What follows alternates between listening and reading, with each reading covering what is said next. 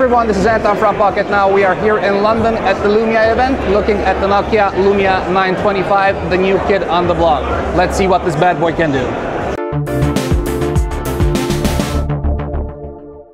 Now there's a reason I have the HTC One here with me, because the HTC One as well as the iPhone 5 is a complete aluminum build, which means that it's made out of a single slab of aluminum. The Nokia Lumia 925 is also an aluminum phone, but the aluminum is only on the rims, on the edges. So as you can see here, this part here, all the way around, this is a really good feeling aluminum piece, but the back is still a polycarbonate. And the reason I have here the 808 PureView with me, it's because first of all we have polycarbonate on the 808 PureView as well, and after today the 808 PureView in my book is still the king of camera phones. But enough about that.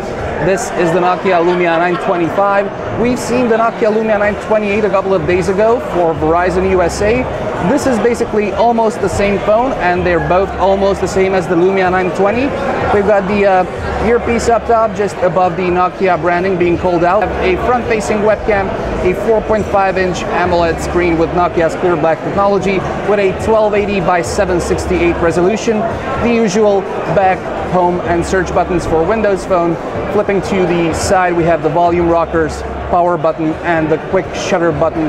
Nothing on the other side. Now these parts right here are where the antenna parts of the phone are, and Nokia says the aluminum is an awesome antenna. You will have awesome reception with this phone. Flipping it to the back is where the magic happens. This is a polycarbonate plastic, very soft to the touch.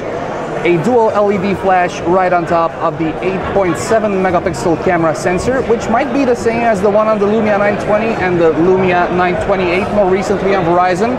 But actually the camera module, which is equipped with the Carl Zeiss optics, has an additional 6th lens, which helps for optical image stabilization in those low light performance conditions.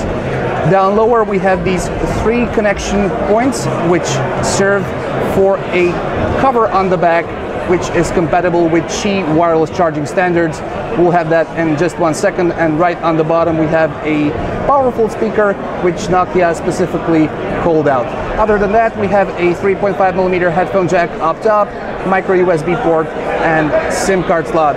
This is the only internal storage option flavor available. That's 16 gigabytes. Of course, you have the online options for SkyDrive. And as far as the colors are concerned, we're going to try to get the second option.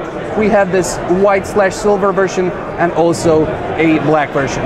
So that much about it. This was the Nokia Lumia 925. This was Anton coming from you from London. You've been watching Pocket Now, and this was the Lumia 925 launch. Thank you very much for watching.